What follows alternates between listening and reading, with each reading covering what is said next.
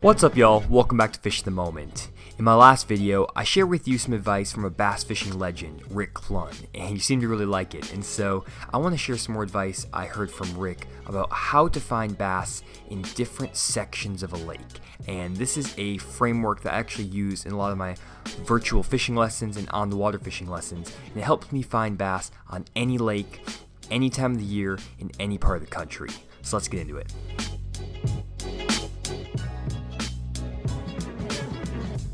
So I don't have a video of Rick Clunn's advice like I did in my last video, but to paraphrase, Rick basically said that a lake can be broken up into 4 sections, and that the majority of the bass in the lake are going to be in one of these 4 sections, depending on the seasonal patterns, the weather, water clarity, all kinds of stuff. And this is actually a framework that I have adopted and really refined over the years to help me narrow down which sections of a creek or a bay or a river system I need to be focusing on and that have the biggest concentration of bass. And so in this video, I want to break that down for you, show you how I can actually apply this framework on the lake, any lake, and hopefully help you find bass a lot quicker next time you get on the lake. So first up, I want to share with you guys a framework that I created for my offshore fishing playbook you may have heard me talk about. And these are the 10 forces of offshore fishing. And I break up these 10 forces into 2 groups, the where and the when. The where are 5 factors I pay attention to when I'm trying to determine where I need to be casting my fishing lure. And then the when are 5 factors that Mother Nature gives us that we can't choose or decide. They're given to us and we have to adapt to them on the water. And what I found after years of bass fishing, watching instructional videos, going to seminars, is that most bass fishermen and fishing pros focus on these middle 6 factors. And a lot of guys, when they go to the lake, they go with the preconceived notion that they want to fish a certain type of cover or a type of structure or a certain water depth. And they may pay attention to the amount of wind, the amount of sun, whether it's pre-front, post-front, things like that. And those are the factors they focus on, and they use those to dictate where and when they're going to fish. But I've actually had the opportunity to fish with a lot of Bassmaster Elite Series and FLW Tour Pros, as well as practice with some FLW Tour Pros for the Forcewood Cup. And whenever I'm out with these Tour Pros, I notice that they focus on the other 4 factors in the 10 forces way more than the other 6 that most anglers focus on. And I believe this is why the best anglers in the world can find fish faster and more consistently than other bass fishermen. And the 2 factors that really stand out to me are the section of the lake and the area of the lake. And these are the 2 factors I focus on the most when I go to the lake and when I'm trying to find bass. And they relate really well to Rick Clunn's advice that I mentioned at the beginning of this video. So what do I mean by section of the lake and area of the lake? Well, if we pull up a lake map here, the first thing I do when I look at a lake map is break up the lake into 1 to 2 mile sections.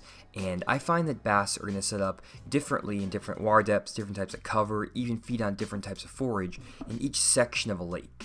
And this is dependent on water clarity, the water temperature, the amount of current in each section of the lake, all kinds of things. And I'm not going to get into that in this video, but I will talk about that in another video. And then you can actually go into any single section of the lake and break that section up into different areas of that section. And so you may have a creek, for example, in one section of the lake, and you might find that you have the main lake portion, the first third of the creek, the middle of the creek, and the back of the creek. And I usually can break up one section of a lake into 4 different areas. And this is what Rick Clunn was talking about when he was mentioning that you can break up a lake into 4 distinct sections or 4 distinct areas. And you can do this not only on a lake with creeks, you can also do this on a big natural lake where you have big flats. A lot of times I break it up where you have the deep water, you have the edge of a flat, the middle of a flat, and then the bank. That's 4 sections. You can also do this on a river system where you have the main river, the first third of a backwater, the middle of a backwater, and then the back of a backwater. And there's a lot of our different types of fisheries that you can break up this way. But really the big thing is that I'm breaking up a section of a lake into 4 distinct areas where these fish are going to be. So why is this important? Well, in general, what I find is that bass aren't always evenly distributed from the main lake all the way to the back of a creek. A lot of times, some of the bass will migrate from the main lake back in the back of the creeks and then back out to the main lake, depending on the seasonal patterns, water temperature, current, forage, water quality, all kinds of factors. And if I was to give kind of percentages to this, these are not like scientifically proven percentages, these are just kind of based on my experience, I would say that 40% of the bass in a creek arm are going to stay in the same section of that creek for most of the year. So 10% might stay in the back of the creek year-round, 10% will stay in the first third of the creek year-round, 10% will stay on the main lake year-round, so on and so forth. And then about 60% of the bass in this creek will move to different sections depending on all the factors I mentioned earlier. So if we step back a little bit, why would bass actually want to move from one part of a creek to the other? Why not just stay in the same place year-round, just live by the same dock or whatever? Well, there's 2 main drivers of bass movement. The first is the spawning cycle, and the second is bait fish migration. So let's start with the spawning cycle. And as most of you guys know, bass will spawn in the spring up in shallow water, shallow pockets, stuff like that. And so what happens is that a lot of the bass will be sitting on the main lake in the wintertime, or close to deep water at least, because it's going to be cold and they want to stay away from the cool air temperatures. But then as they want to spawn, they're actually going to move into the creeks, find some shallow protected pockets that are protected from the wind, they maybe warm up a little bit quicker, and they are going to transition from the main lake to maybe the first third of the creek, the middle of the creek, or even the back of the creeks. And so that's the first driver of bass movement from one area of a creek to another area. And then the other thing that's going to dictate bass movement is the change in bait fish location. And so what you might find is that after bass spawn, they might pull out of the pockets where they spawned back out towards the first third of the creek or the main lake, because the bait fish like shad, blue heron, things like that will actually start spawning in May right after the bass spawn. And so the bass just use up all their energy to spawn during the spring. They want to get back out to the main lake and feed up and recuperate from the intense spawn they had. And so usually the bass are going to change from the back of the creeks, the middle of the creeks, to the main lake, because that's where the bait fish are, that's where they can feed. And also a lot of times in the summer when you have really hot temperatures, the bait fish are going to be out in deeper water, out towards the main lake where the lake is a little bit cooler. And then as the thermocline starts to disappear in the fall, water temperatures start to drop, a lot of the shad will push back into the creeks, and then bass will follow them from the main lake back in the creeks as well, going from the main lake, first third of the creek, middle of the creek, and back of the creek.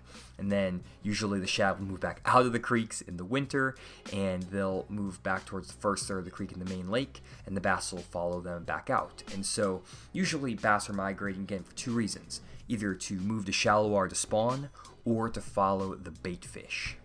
And so what this means is that a certain percentage of the bass in a lake are going to be moving from the main lake back into the creeks during the springtime, and then after they spawn and you transition from spring to summer, bass are going to move out of the creeks back to the main lake. And then as you transition from summer into winter and water temperatures drop, the bass will move back into the creeks, and then as water temperatures get really cold and the shad move out of the creeks, the bass will pull back out. And so you're going to have this movement in and out for some percentage of the bass in this creek. And you can apply all of these concepts to the other types of fisheries I mentioned: natural lakes, river system, things like that. Sometimes the forage will be different. Maybe it won't be shad, it'll be perch, or maybe another type of forage entirely. But the same concept can be applied to all types of fisheries. There's just little nuances and small changes that you'll pick up as you start to fish these different types of waters.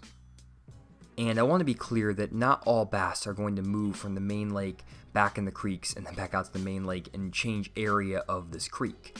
A lot of times bass may stay in, let's say, the middle third of a creek all year round. And the reason for that is because there's usually some form of forage that stays in the creeks year-round. For example, on lakes with creeks and with a little bit clearer water, a lot of times the bluegill will spawn in these creeks around shallow docks, bushes, things like that, all summer long. And so some percentage of the bass will spawn, then they'll stay in the creeks and stay in the pockets to feed on the bluegill. And they actually don't need to go back to the main lake and feed on the shad because they can feed on the bluegill. And so a lot of these fish may stay in one section of the creek year-round, but I would say if I had to estimate it, 40% of the bass are going to stay put, and then about 60% of the bass are going to move in and out. And so if I was going to choose which fish I want to fish for, usually I choose the fish that are moving in and out, because let's say you have 10% of the bass in each section or each area of this creek, and then you find the area of that creek where the other 60% of bass are, they're migrating. That means that 70% of the bass are going to be in this section of the creek. And I don't know about you, but I would much rather be fishing where 70% of the bass are rather than where 10% of the bass are. And if you can identify which area of the creek these fish are in, you're definitely going to be a more successful fisherman, catch a lot more numbers, and a lot of times you'll have a lot more fun fishing. Now, it can be difficult to identify which area of a creek has the biggest population of fish. And I'll get into this more in other videos because we're already kind of going pretty long on this one. But I wanted to kind of get this concept out there for you guys first and let you guys try to figure out what to do with this information. And then I'll be talking about this in a lot of my on the water fishing videos when I go out to Grand Lake, Beaver Lake, also during my 3-hour challenge videos. And then I'll also be making follow-up videos on this one about identifying good sections of the lake, as well as how to identify which areas of these creeks are the most productive. And so definitely check back to the Fish the Moment YouTube channel for more information. Hit the subscribe button down below, as well as click the bell notifications down there so that you'll be alerted of all my new videos. And so hope you guys enjoyed this video. Hope it helped you change your perspective a little bit using the advice from a legend of the sport, Rick Clunn. So thanks again for checking out the video, guys, and I'll see you all in the next one.